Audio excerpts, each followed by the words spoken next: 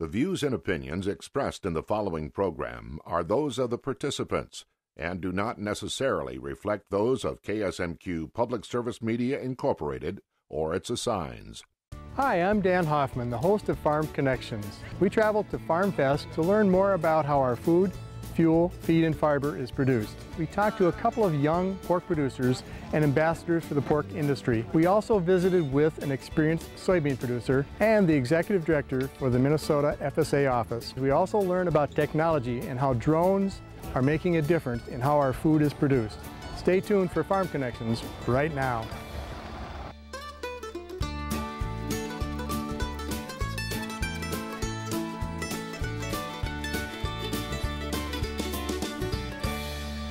Welcome to Farm Connections with your host, Dan Hoffman.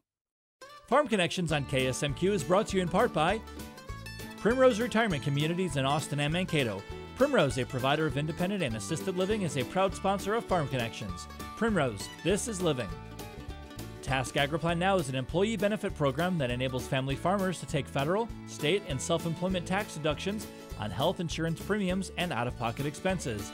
AgriPlan Now is a proud partner of Farm Connections. Will Mahler, the Ag Attorney, has been representing dairy farms in Minnesota, Iowa, and Wisconsin for more than 38 years. Will Mahler, the Ag Attorney's office is in Rochester, and Will, a proud partner of Farm Connections. Thanks, Will Mahler. Hi, I'm Dan Hoffman from Farm Connections. Today, the staff and crew of Farm Connections travels to Farm Fest near Morton, Minnesota. And with me today is Matthew. Welcome, Matthew. Welcome, Dan. I watched you flying some things around here that look like UFOs. What's happening and what are they? Well, Dan, they're not UFOs. They're actually what most people like to call them drones. They're actually termed small unmanned aerial systems. We're flying these drones today to show growers how easy they are to use, how they can capture data off them and benefit their farm. Well, you gave a lot of examples, such as checking out grain legs and silos. Can you expand on that? Sure. With our Little Scout, our Phantom Vision 2, what we can do is we can fly a field, see if there's stressed areas out there, be able to fly over that when the crop is above your head so you can't see it anymore. An aerial picture really shows and tells a story that none other can. As you saw with our fixed wing aircraft, we flew this field, and what we did there is got a near infrared, or an NDVI, which is Normalized Difference Vegetation Index. What that allows us to do, and the growers to do, is to take that image, come back, and make management decisions on that farm to make their crop better. These are called elevons. Anybody who knows a little bit about aviation, there's ailerons and elevators. Well, we put them together and call them elevons. What happens? Is it a reflection of light off the chlorophyll or the plants? What are you really measuring, Matt? Yes, that is what we're measuring. We are measuring the health of the plant based upon different light band spectrums. And we do, today is a little cloudy, so we don't really like to fly in weather like this, but it is nice to have a nice clear day to do that.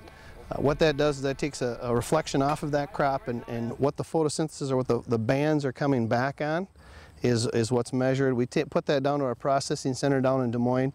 They come back and they give us a raw image as well as what's called a shapefile. And the raw image is basically just a visual picture. The shapefile is really the bread and butter. We can put that into SMS software, which is an Ag Leader software, or SST, and the crop consultant, the grower, if he's educated enough, can take that information and apply it with their yield maps, with their VerisCart, with other previous imagery, variable rate technology such as planting, spraying, chemicals, and fertilization. So you can layer the maps? Yes, we can layer the maps and build what's called compilation maps or composite maps.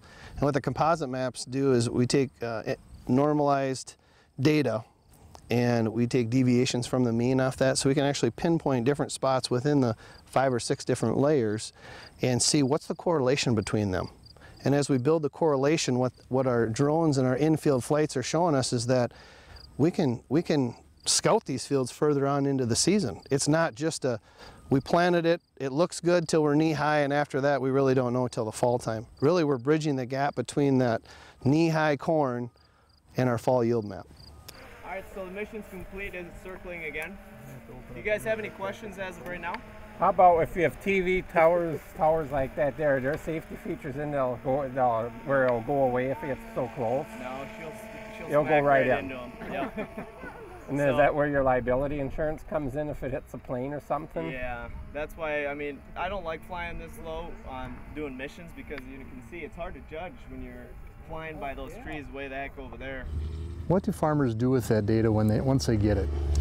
Well, it kind of depends if they've got a trusted advisor to handle that or help make decisions with them. Most guys bring that data back, evaluate the field.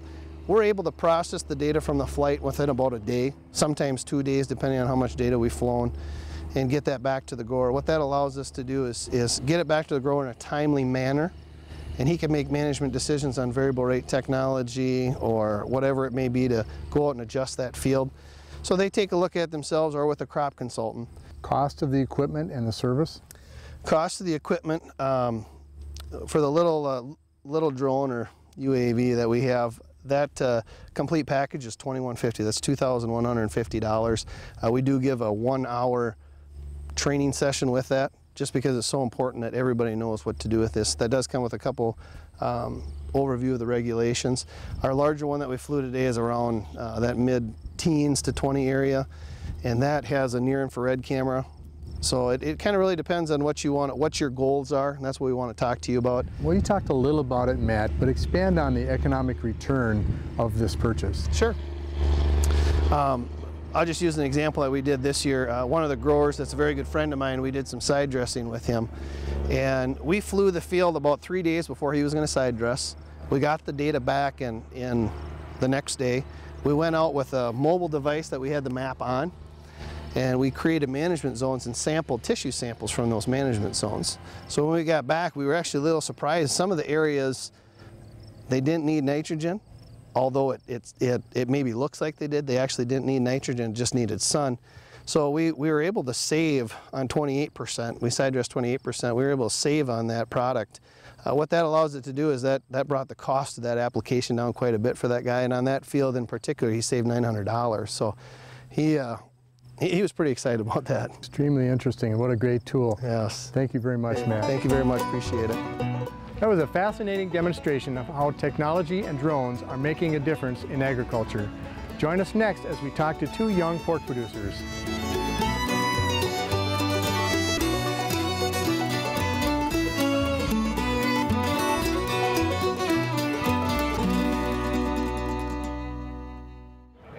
Well, at Farm Fest, I was lucky enough to meet up with 2 pork ambassadors. Jacob, welcome. Nice to meet you. Andrew? Pleasure to meet you. Welcome. So what's this pork ambassador work? What are you doing, Jacob? We're here just promoting what we do as pig farmers and all the pig farmers that are at home right now as well. We're just out to spread the good word of pork to people around the state and do what we can to promote it. Well, how did you get to be an ambassador? You just wake up one day and say, I'm going to do this? Well, actually, we both started as county ambassadors, elected by our own counties. I'm from Freeborn. I'm from Goodhue County.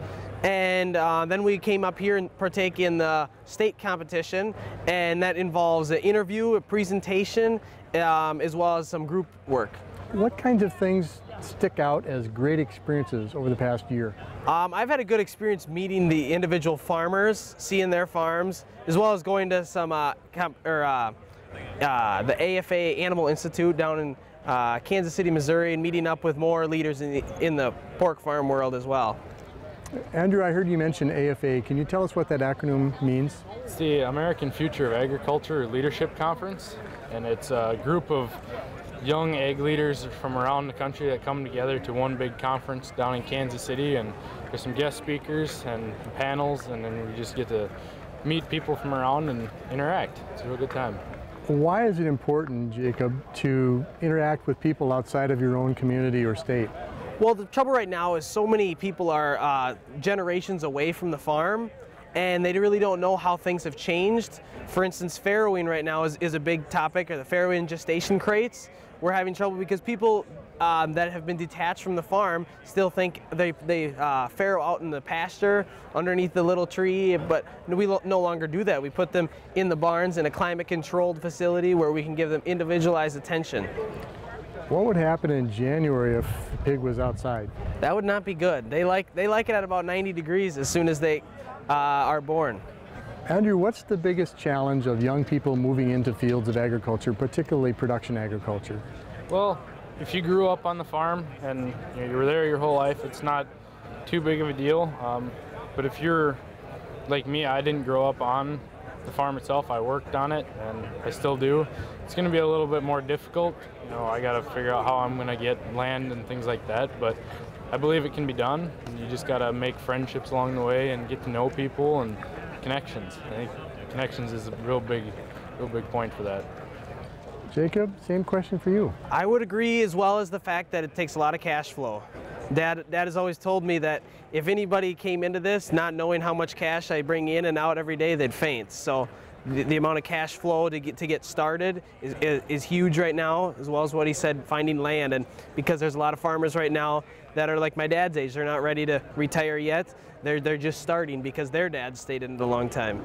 What kinds of things can you identify that will help you move into the field of agriculture? Say a mentorship or working with somebody that has experience. Can you elaborate on that? Internships. I had a wonderful internship this summer, and it's really gave me a whole nother side of farming that I haven't been. I've been working along with Dad doing more of the laboring portion, whereas this summer I did more of a crop consultant and behind the desk kind of work, figuring out what's going to yield here, what we need here, what we need to test and tissue test here. Tremendous. Thanks again for sharing. Thank you. Thank you. Thank you.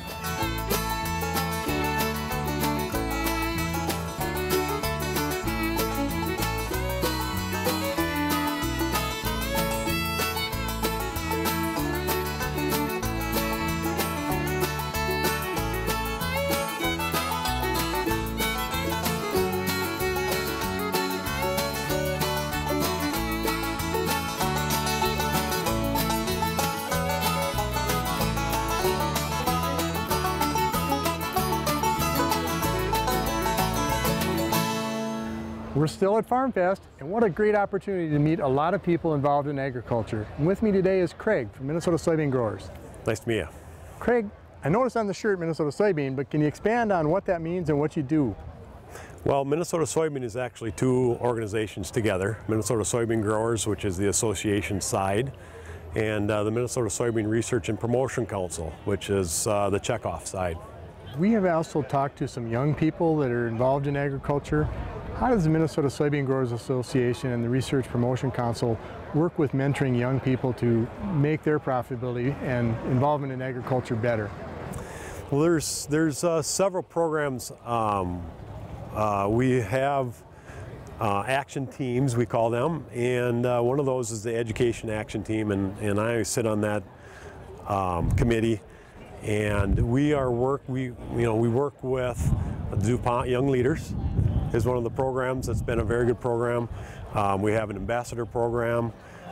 We work with FFA on some things, and we are going to focus some efforts on developing what I call new leaders and young leaders to come from the farm and volunteer their time to help make soybeans more profitable. Ultimately, is what happens, and it's difficult for young people to do that, and we want to come up with a good program to be able to bring those people forward. As we think about the future of farming, Craig, and the future of the food supply, what are the biggest challenges young people have to getting into your field?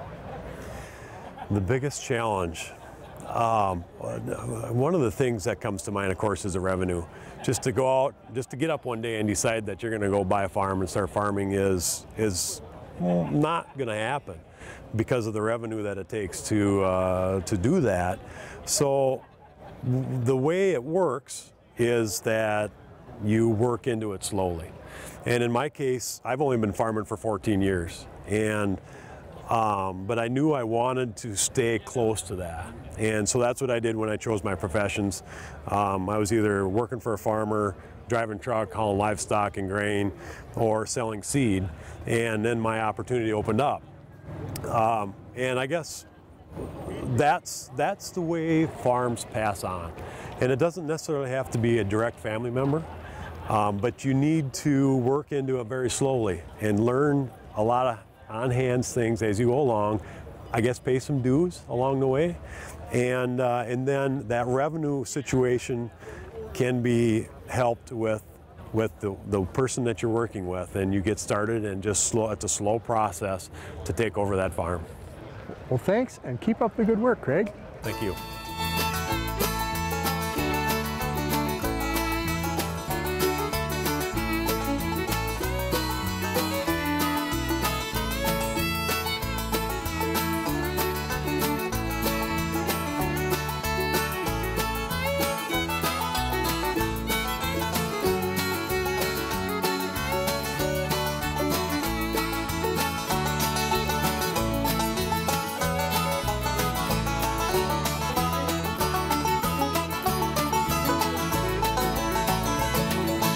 Next, we're going to visit with Deb Crusoe, the Executive Director of the Minnesota FSA. Thanks for joining us at FarmFest. With us is Deb from the FSA office in Minnesota. Deb, welcome. Thanks, Dan. Nice to be here. Well, what are you doing at FarmFest? Well, I'm at FarmFest promoting our programs with the Farm Service Agency.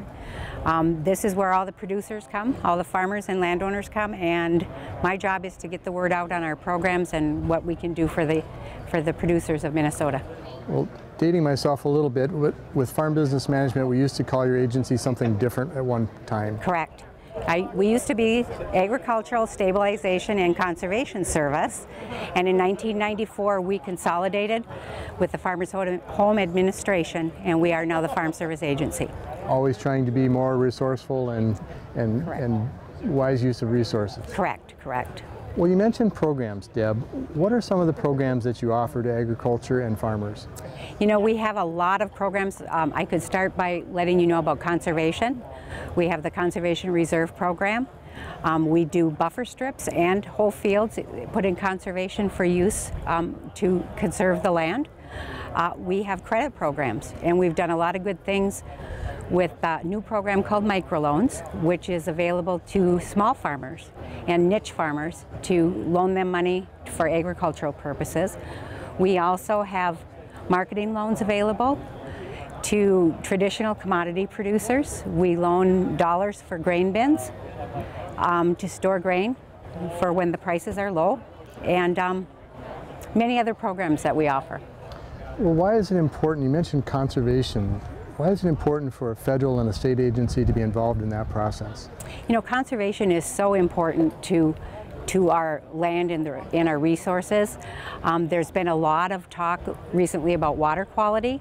Conservation plays a big role in preserving the water quality in our state, both the groundwater and the surface water. The buffer strips that we offer in conservation is a great tool to use along ditches and rivers to help filter the sediments from the land that go back into the river.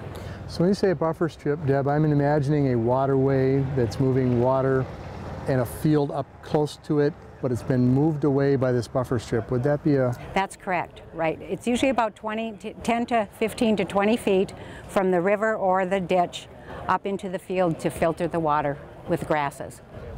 Well, you mentioned water quality, and that, of course, is a very important topic. But beyond that, soil conservation, can you expand on that? Soil conservation, the CRP program, Conservation Reserve Program, is used as a great tool for highly erodible land that is hilly and probably does a better job in conservation preserving. We pay landowners to keep that soil out of production and into a conservation program that helps preserve the topsoil. Conservation is a huge, huge thing, and it's very important to all of us.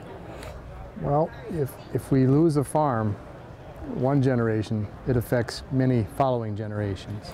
That's true. That's true. I know that, you know, the statistics these days are showing that the large farms are getting larger, but also our smaller farms are getting larger.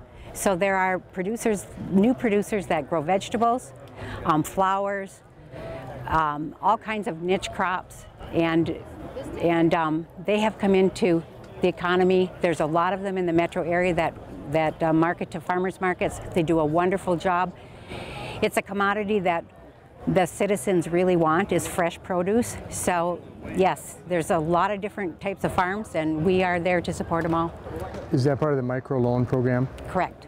The microloan program was created last year by USDA Farm Service Agency, and it was designed for the small producer. And we do loans as small as $1,000 and up to $35,000. And we've tried to streamline the process for individuals to make it more simple for them to apply and to become eligible. So how would a producer or potential producer interface or contact your office and get some help? Okay, if they have access to the website, you can go on the website at www.fsa.usda.gov. You can click and you can find any county office in Minnesota. We have 74 locations throughout the state. Otherwise, if you call the USDA Farm Service Agency direct in the state office, we can hook you up with whatever county you need to be in, and they can help you acquire our services. And if you're applying for a loan, do you need balance sheet, cash flow information? Normally, that's what you need is a cash flow and balance sheet. If you're new to that, if you're a traditional farmer, you probably know what those are. Some of our newer farmers that do vegetable crops don't know all of that.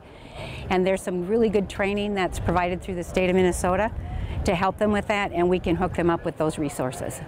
Awesome. And what's the website again, please? www.fsa.usda.gov. Well, if you've been in business that long with FSA, you must have some success stories you can share. I do, and I have one that just recently happened last year. An individual, I made a trip to a place called Big River Farms in St. Croix Valley. There's a lot of immigrant and migrant producers that farm there, and it's a training site for them to learn how to farm.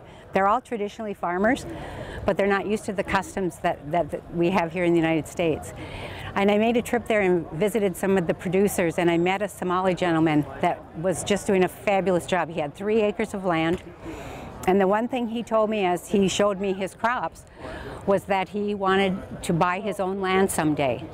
And I found out from one of my farm loan teams that he had applied. We needed an interpreter, which we provide at no cost.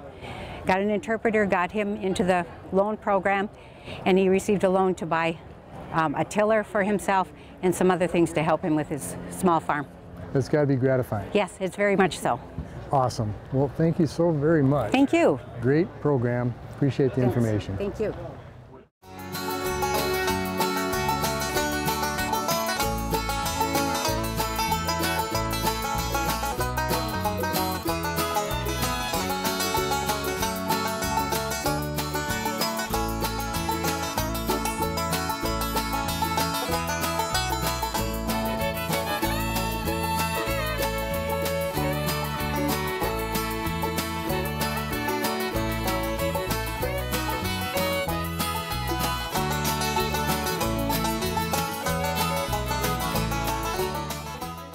Join us next for the Student Leader of the Week. I'm the president of the Tracy Area FFA chapter, and I do a lot of different jobs. None is more important than the next. In the beginning of the year, we have a range of different activities. In the fall, we kick off with our corn drive. In past years, we've been really successful with that. A couple of years ago, we actually were the top corn gatherer for Minnesota, and we had over $30,000 that we brought in one day, and that was really incredible for students to go out and experience that, and then all that money goes to Courage Camps, which is what FFA is all about, giving back to the community and serving the community. We are a small 300-acre farm. My grandpa started that farm, and I've been helping out on that ever since I was little.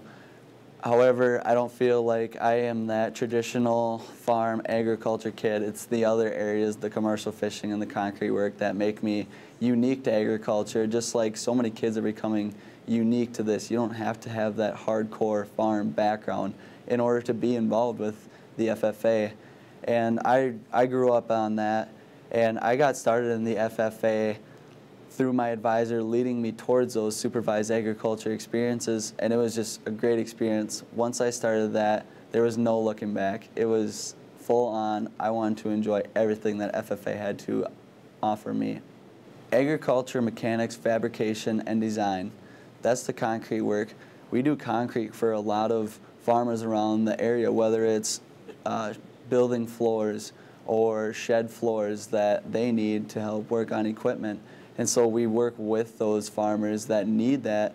We go out to lakes and we seine the rough fish with a net that is roughly about 10 feet wide, and ranges in different distances, whether it be a mile or half a mile, depending on the size of the body of water that we are seining. And by rough fish, I mean the carp and the buffalo that we take out. The carp can be very hard on the environment, and so that's why we take them out. We work directly with the DNR. When we catch a load of fish, we have to say how many we caught of each type, and also what we caught for game fish, the walleyes, the crappies, and the catfish, and others. We have to help them to see what's in these lakes and what's populating these lakes. It helps to give them more numbers about what's growing in these lakes, because through the years they can see they're catching more of these fish. That means these lakes are getting better and better. And as they're taking out more of these rough fish, the lakes are also getting better. Next year I'm planning to go to South Dakota State University to major in agronomy. My brother is an agronomist, and it's something that's really struck me as a job that I want to do in my future. I love to be outside. I knew for a long time that I would never be in an office cube working, because that's just not for me. I really like working with the environment and the natural resources, and so I think an agronomist is the way for me to go in my future. Thank you for joining us on Farm Connections as we traveled to FarmFest and learned about technology, drones, and some very interesting people. Join us next time on Farm Connections.